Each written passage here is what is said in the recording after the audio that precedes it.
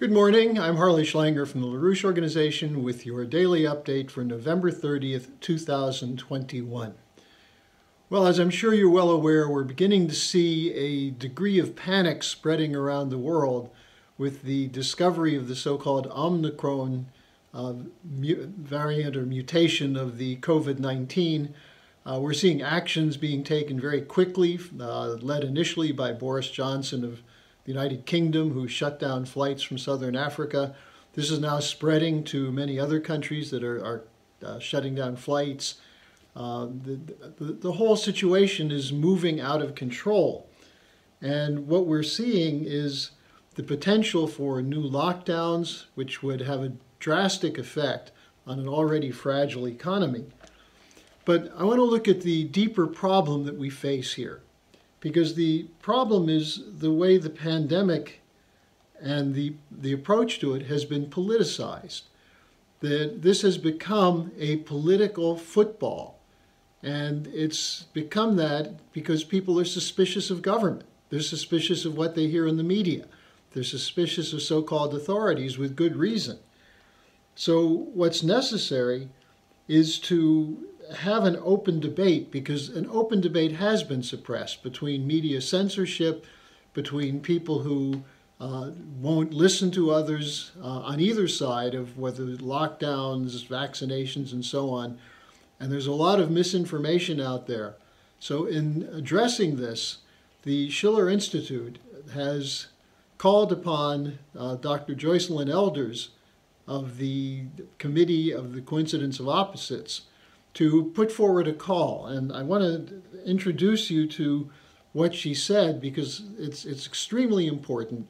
The full statement is available on the schillerinstitute.com website, and there'll be a link to it at the bottom of the description page. But what she said in her statement, in her open letter, which is being circulated for signatures, and already a number of prominent people have signed on, she starts by saying, "I'm calling upon virologists and medical experts throughout the globe to undertake an international, coordinated, and integrated education campaign to establish a sane approach to deal with this and potentially future pandemics." Now, for those who don't remember the name, Joycelyn Elders is a former Surgeon General of the United States. And what she's responding to is the degree to which fear and panic create emotional reactions, which make it so easy to politicize the disease.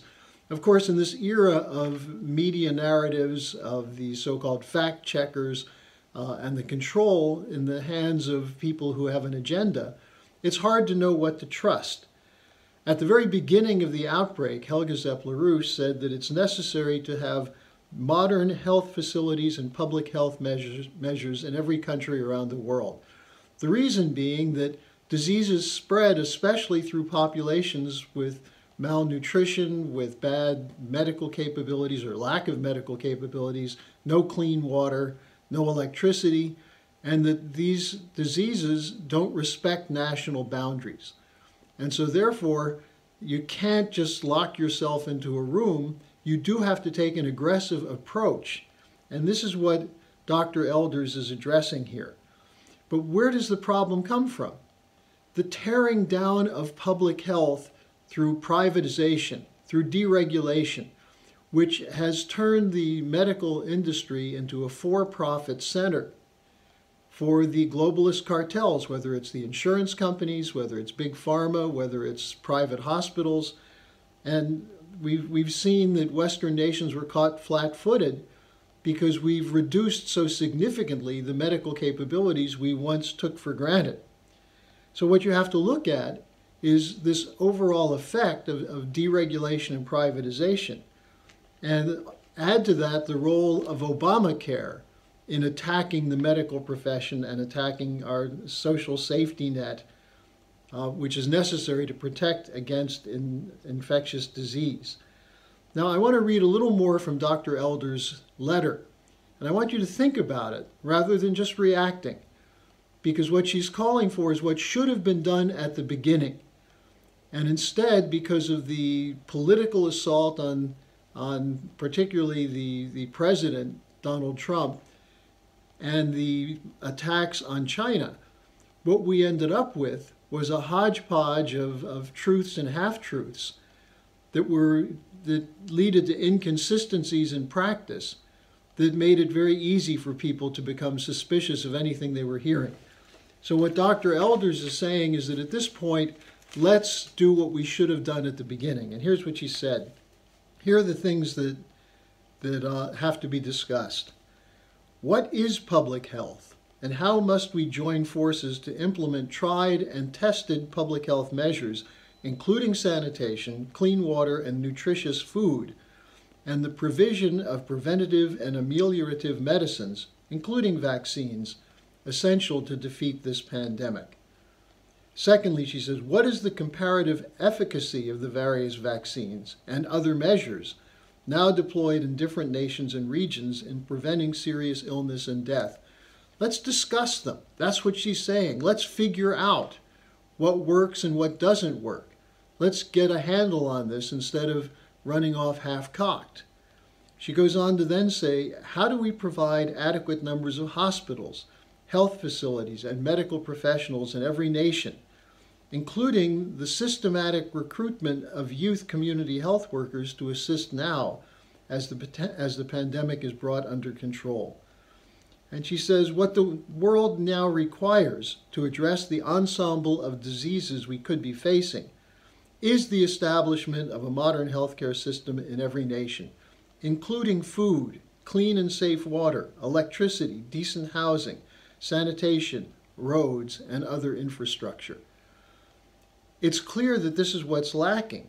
What we're seeing now instead is an overwhelming of the healthcare system. For those who would deny the need for such a discussion, take a look at what's happening in Germany, a modern economy, one of the strongest economies in the world, with potential access to incredible technology.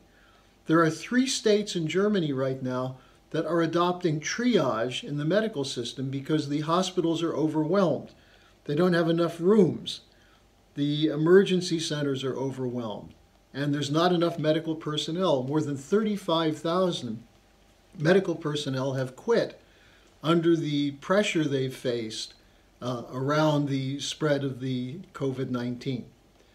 So this is an emergency. Whether you agree or not, you have to look at these things and realize that once triage is adopted, what it means is that doctors are going to be forced to decide who will live and who will die. It's an enormous burden put on doctors, but it's also something that's unnecessary were we to undertake the measures that we should take. You want to talk about an infrastructure bill? How about building new hospitals? We used to have a standard in the United States called the Hill-Burton standard, which was the number of hospital beds needed per 100,000 people. We're now almost 50% below what we had in the 50s, 60s, and 70s under Hill-Burton.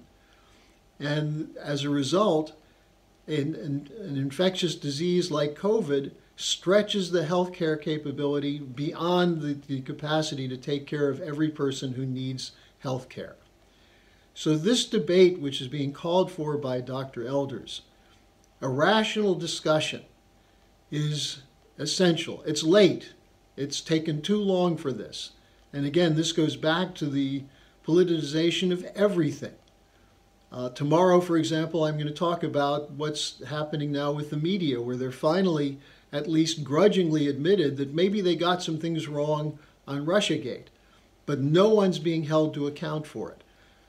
As a nation and as a transatlantic civilization, the deterioration of genuine dialogue and discussion is one of the greatest threats.